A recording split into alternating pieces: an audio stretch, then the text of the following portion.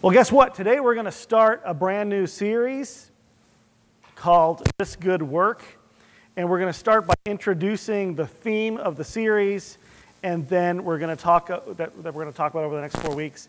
And then we're going to take a minute to pray about that with expectation that God will use this series. There'll be a little break, hiatus in the series next week, but then we'll resume back up. So I know it's a little bit different, but I just felt like I wanted to get going into this before life got crazier for me. So that's what you get.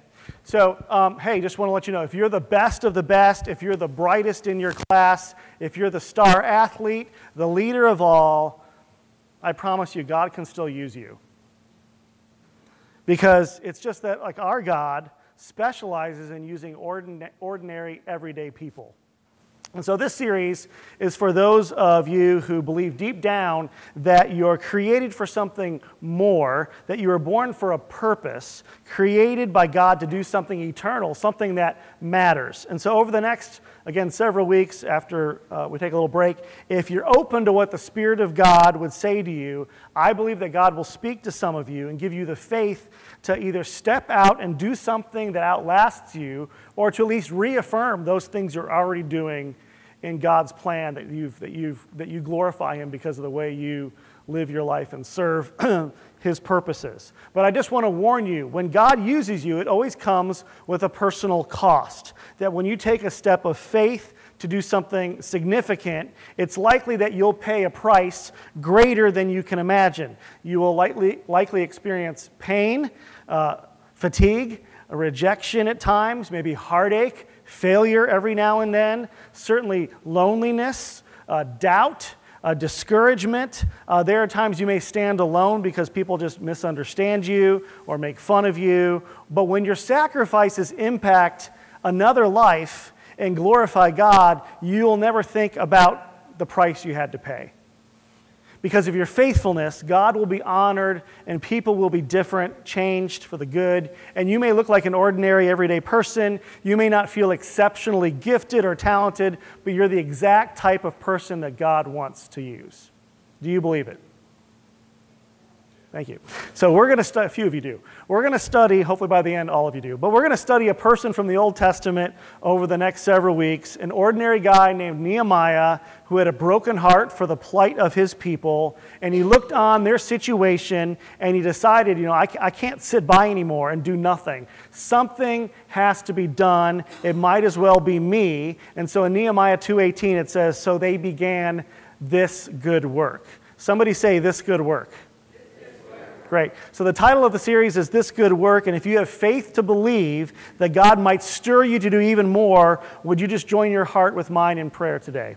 Heavenly Father, we ask that your Holy Spirit would stir us to believe that we could do exceedingly and abundantly more by your power to make a difference in the lives of people that you bring into our life.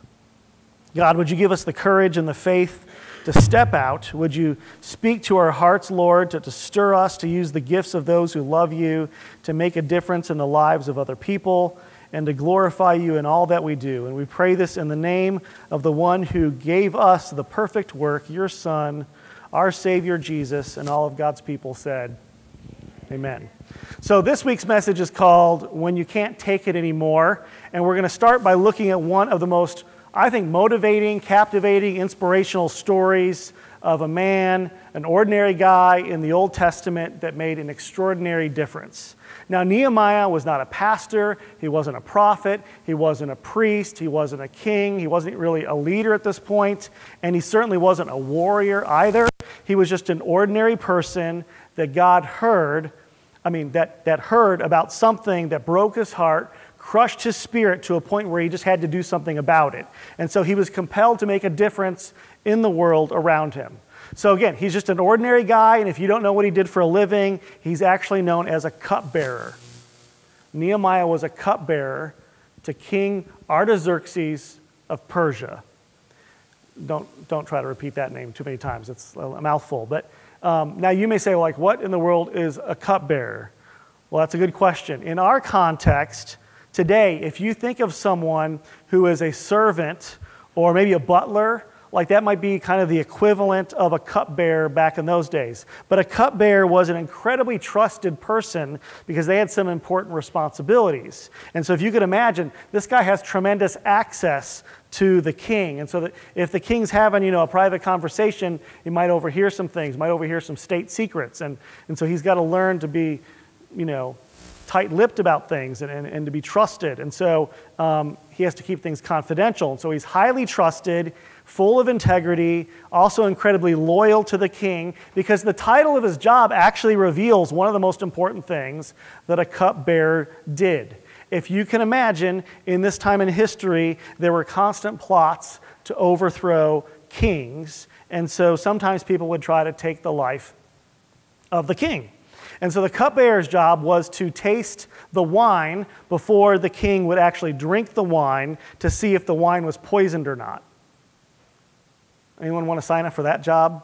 I might need a cupbearer. Braxton will be my cupbearer. I'm not sure if I want to drink after you, but that's okay. Because that's just not my thing. But anyway, that's what the cupbearer did, okay? And I don't know about you, but if I'm that guy, I hope I've got some good insurance with real benefits, right? Because any one time it goes bad, then you're out of a job, probably out of a life. And so this guy's just an ordinary person in the role of a servant, attending to the needs of the king, who's of a different nationality. Nehemiah is a Hebrew. His family came out of Israel, and he's working for a king of another country. And so one day Nehemiah is having this ordinary day, but then he has a conversation that moves him to a place that he's never been before. Chapter 1, verse 2, it says, Hanani, if you want to follow along, it's an insert in your bulletin. Hanani, one of my brothers, came from Judah with some other men, and I questioned them about the Jewish remnant that had survived the exile, but also about Jerusalem. And so Nehemiah is having a conversation with his brothers, and he says, hey, tell me about our people. Tell me about our homeland. And the reason Nehemiah is asking about this is because 140 years before this story, in the year 586 BC, the Babylonians, under the rule of an evil king named Nebuchadnezzar, attacked the Jewish people and completely demolished Jerusalem, their life, their culture, in a way that's very difficult, to describe. If you've ever heard of Solomon's temple, it was gone. It was wiped away, burned to the ground. Every building was now in rubble. The gates to the city, which formed protection, were burned to the ground. Almost everyone that they knew was now, without a job, without any kind of hope. And so the evil Babylonians took a giant group of young Jewish people captive, and they took them away from their homeland to Babylon and held them in bondage for a long time. And you might be familiar with the story of Daniel. That's where Daniel winds up, in Babylon. And so if you can imagine, the Jewish people are demoralized, completely hopeless. What are they going to do? We have no homeland. Our life is over. Decades go by.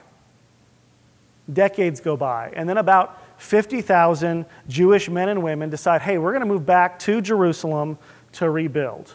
Over time, Persia enters the region and they get rid of the Babylonians, and now they're in charge. And they're a lot more like, hey, if you all want to go back, that's fine with us, but we're not really going to help you in that endeavor. And so 50,000 Jewish men go back to try to rebuild Jerusalem, and because they want to rebuild the city of their forefathers, their homeland. We're going to try to make a better future. But the problem is that they couldn't get anything moving. They were stalled in a complete dead end. And that's when the brother says to Nehemiah in verse 3, those who survive the exile and are back in the province are in great trouble and disgrace. Well, why? Because the wall of Jerusalem is broken down and its gates have been burned with fire. In other words, with no wall, with no gates, there's absolutely no protection from the outside forces in the region that would surely attack them. There are other small nations and tribes and brigands and those kind of things. And so it was impossible to rebuild. There's already no jobs, there's no economic system, there's no leadership, there's no direction, there's no confidence. And with no protection, there's no plan, and therefore there's no hope whatsoever. And so what do you do when you don't know what to do? What do you do when you see something that breaks your heart and you know there is a good work to be done and you think maybe you're supposed to be a part of that good work? What do you do when you see something that bothers you deeply and you just can't take it anymore. Well, let me give you 3 thoughts about how to begin your good work if you haven't already begun. The first thing we see Nehemiah do is what you may end up doing at some point in your life, and that is, number 1, sit down to cry. Sit down to cry and just let the injustice in the world break your own heart.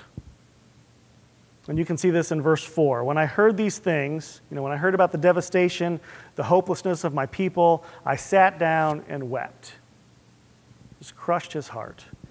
And what's interesting is where Nehemiah was when he heard this news. He's about 1,000 miles away from his homeland, and he's actually living a pretty comfortable life, right? I mean, he's in the palace. I mean, think about it. He's eating the same food the king eats. He's getting the same wine the king drinks. He's watching the same shows the king's watching on his giant TV. He's probably posting selfies, hashtag blessed. He has like a really good life. And I don't know about you, but sometimes in my comfort, like I can be scrolling across some news story on my phone or receive a prayer request that comes in, and I think, man, that's bad. It really stinks to be them, right?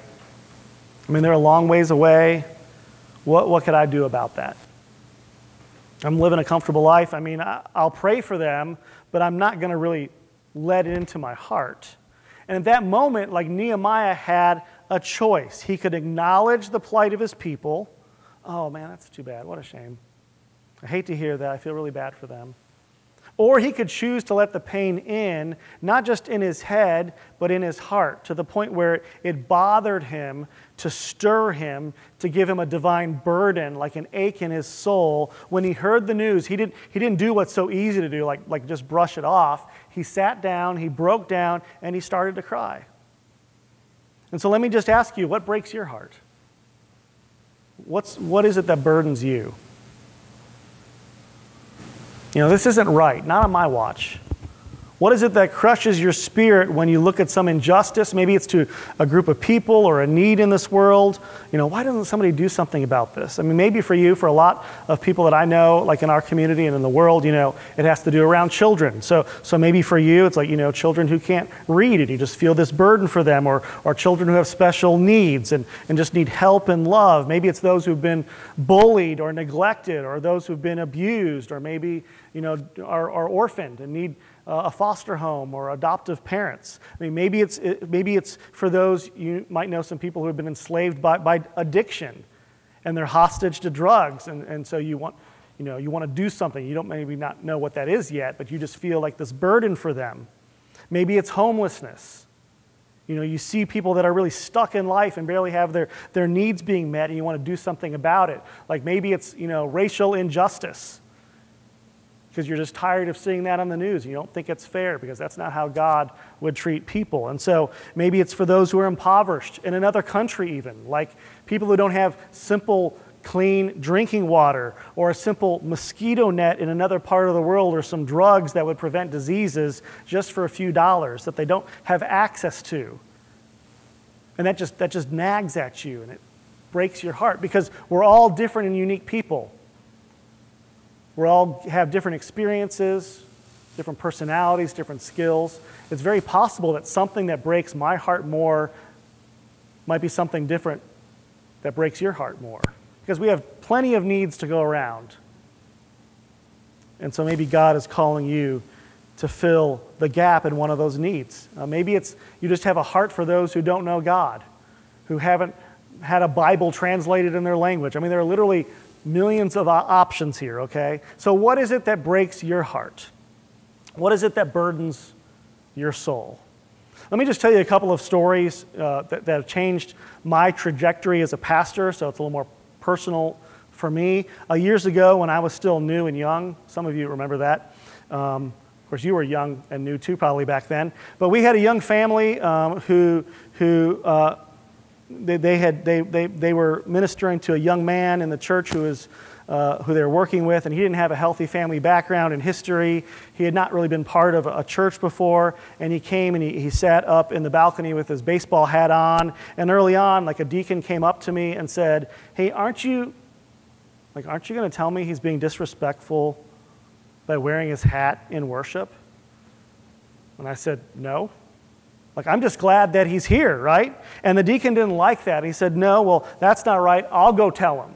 And I said, whoa, no, please don't do that. You better not. And I convinced him not to tell him or say anything to him until he could show me in the Bible where it says you can't wear a hat in a worship service. And he couldn't find it. And so I swore to myself at the time that we would never let man-made rules be a barrier to worshiping and discovering God and his church. Now, this was back when I wore a clergy robe, okay? Some of you may remember those days. It was a long time ago. And we had an elementary student, Colin. If you know who I'm talking about, you know who I'm talking about. He just kept calling me judge. I'm like, I'm not a judge, Colin. Well, you look like one. Why are you wearing a robe? Well, because that's what we wear. Why? I don't know. It's a good question. And so I realized that maybe what I wear might limit what people experience and think about God and the church. And so a few weeks later, I retired my robe in the service. If you were there, that was fun. It made some people really mad at me. Oh, well, God bless them. And then a couple years later, a dearly beloved elderly man in our church died. And we did his funeral here, and I met his adult son to help plan the funeral. And he still lived in the area, and he shared fondly about growing up in this church. He had great memories about the people who worked with him in youth ministry, and he just loved most of the people in the church and just had all these great memories as a kid. But I asked him, like, well, why did you stop participating? Because I knew he wasn't going anywhere. And this church, or any church for that matter, like why did you stop? And he got really serious. He said, Marcus, when I was a young adult, when I was in my early 20s, and I worked on the farm, and I got up early on Sunday mornings to do some of the feeding and the chores, and one day I just kind of lost track of time, and I looked at my watch, and I realized, hey, I can make it to worship, but I can't, like, change all my clothes. Like, I can take off my boots and stuff, but I'm going to go in, and it's not going to be pretty. But, it's really important that I go. And so I got there, and a deacon stopped me at the door and told me I wasn't welcome here unless I was dressed in my best and cleaned up, and I haven't been back to a church since. It was like more than 20 years until he came back in here for his dad's funeral. To any church. Now, you can say, he overreacted, whatever, that's fine. But when I heard the story, I went back to my office and I cried. And I called him later and I told him that would never happen here again as long as I'm here. I was so disturbed, so broken, so angry on behalf of a God of grace who welcomes all people from all races and backgrounds and nations, from all parts of life, whether you can dress nice or not. And on that day, I made a promise. We will have a dress code. It will be really simple. Please wear something. Now, there's a few times where I've had to say a little more, but, we don't come to worship. We want to worship a God without having to judge other people and what they're able to bring or do. And so, our God loves people where they are and invites them in. And here I am years later, and what you see here, I think, is a reflection of what broke my heart many years ago. So what breaks your heart? Will you let it in? Will you let it move you? Will you sit down to cry? Because listen to me, I don't worry that every now and then something makes me cry. People know that I cry all the time around here, okay? I worry, though, when it's been a long time when that hasn't happened. I want my heart to be tender, to be broken by the things that break the heart of God. So what do you do when you can't take it anymore? You sit down to cry. Number 2, you kneel down to pray. Kneel down to pray. Verse 4, Nehemiah says, for some days I mourned and fasted and I prayed before the God of heaven. And just listen to me. I'm guilty of this too. But if it's big enough to cry about, it's big enough to pray about. Because sometimes, and I've said it too, again, I'm not pointing fingers, but sometimes I hear people say it and I realize I say it sometimes. It's just a habit, but it's kind of insulting to God. I'll say something like, all we can do now is pray. And I think, God just heard that and he's thinking, all you can do now is pray? Like, I'm all powerful. Like, maybe I'm option number 1, right? All you can do now is, it's down to me now, God. All all things are possible with me, God, and all you can do is pray, well, maybe you are in trouble then, right? No, God plus one is always the majority. And so Nehemiah cries out to God, verse 5, Lord, the God of heaven, the great and awesome God who keeps his covenant of love with those who love him and keep his commandments, let your ear be attentive and your eyes be open to hear the prayer your servant is praying before you day and night for your servants, the people of Israel. And so Nehemiah continues in prayer by confessing his own sin and the sins of his people. He reminds God of God's promises and faithfulness, and he goes before the king and he asks permission. Can I go back and help my people to rebuild with your permission? Verse 11, he talks to God about this encounter with the king, and he says, God, give your servant success today by granting him favor in the presence of this man. And so he prays over and over and over again. In fact, I hope you'll understand this, that what you pray about really reflects what you believe about God. What you pray about reflects what you believe about God. Because if our prayers, again, these aren't bad prayers, but if our only prayers are bless the food, keep me safe, give me a good day, you don't really believe the real power God has. But when you ask God to stretch you, to use you, when you pray for the impossible, God, move, do miracles, bring healing, spark revival, use me to meet someone's needs, then you believe in the power and glory of a good God. And so what's interesting about Nehemiah is this is actually the first of 12 prayers that he prays in the book of Nehemiah. So there's probably, hundreds during this time, and we just see it 12 of them, and we see it at the beginning of the story, we see it through the middle of the story, and we see it at the end of the story. He's always praying. And what you're going to see in the upcoming weeks is that Nehemiah is a leadership genius. He really is. He's practical, he studies, he strategizes, he can cast vision, he knows how to delegate, and yet everything he does is with intimate, faith-filled prayer before his good God. So how do you begin a good work when you can't take it anymore? You let it into your heart, and you sit down and cry. At some point, you kneel down and pray. And then once your heart's been broken and you've sought the goodness of God, number 3, stand up and act. So Nehemiah takes the cup and he goes to visit the king, and his heart is heavy, and the king can tell. Verse 4, the king said to me, what is it you want? And then watch him again. Here's like a little flare prayer. Here it comes.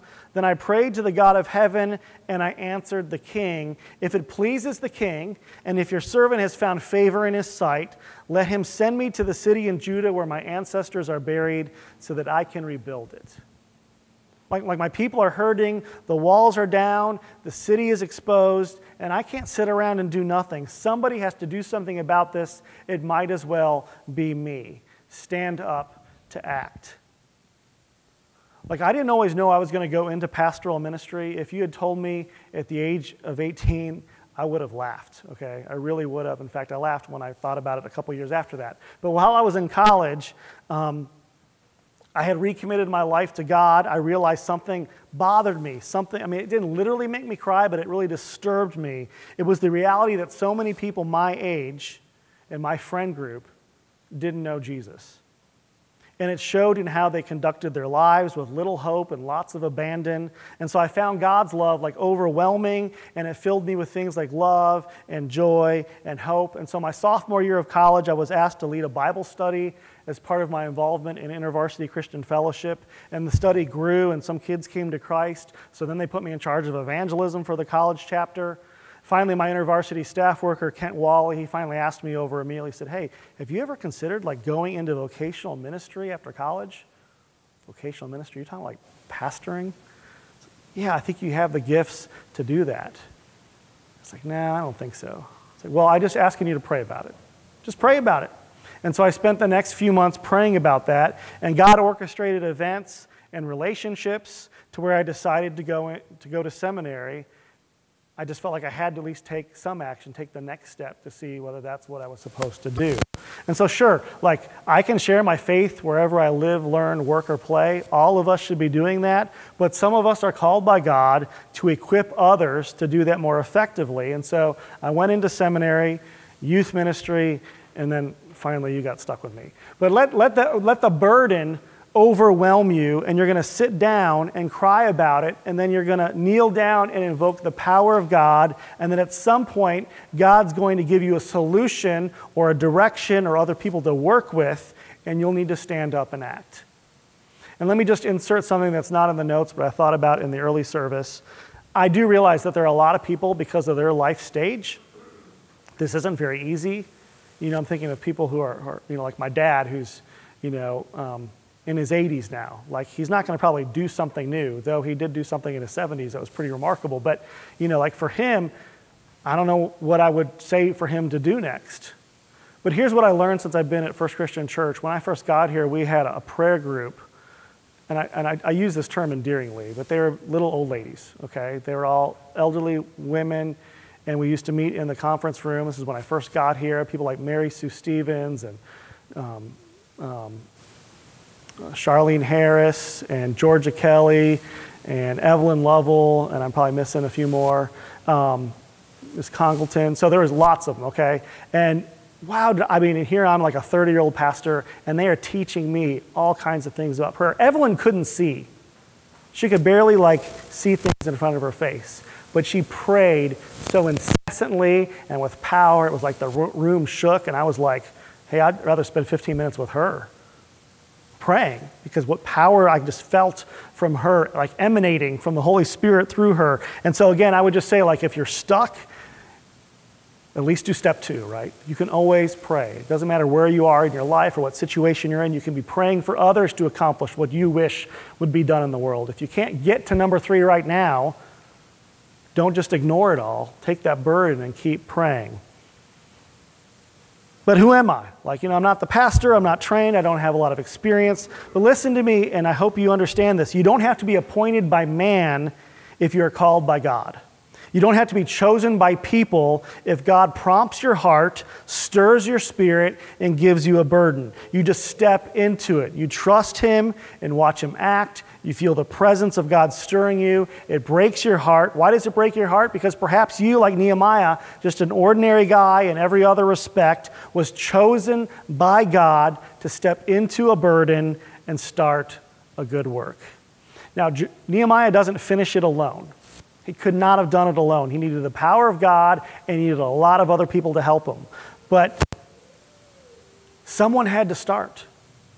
So even if you're not a starter, you can join with someone who's already on that mission and help them accomplish it. But first we have to sit down and pray, sit down and cry, kneel down and pray, and at some point stand up and act. We're going to pick up there in 2 Sundays and get a lot more specific. On July 9th, let's pray as we close. Heavenly Father, we ask that by the power of your Spirit, you would speak to us today. Would you stir up some people in your church to do or to continue to do your work? And as you're praying today, those of you that are followers of Christ and you want to be more open to what God might do through you, you're available, you'll let the pain in, you'll let it break you, you'll ask God to use you. If you believe God uses ordinary people just like you and just like me, and you want God to do more through you, would you just lift up your hands right now? Thank you. Lord, I thank you for people that are not priests or prophets or kings, but God, in your kingdom, they are your missionary servants. Give us opportunities to serve you. We ask for your power, your provision, your protection, your wisdom, your direction to guide every step we take. I pray that wherever we go and whatever we do, we would do it for your glory. So stir up within us, Lord, break our hearts that we might act on your behalf to do your will on earth as it is in heaven. Amen.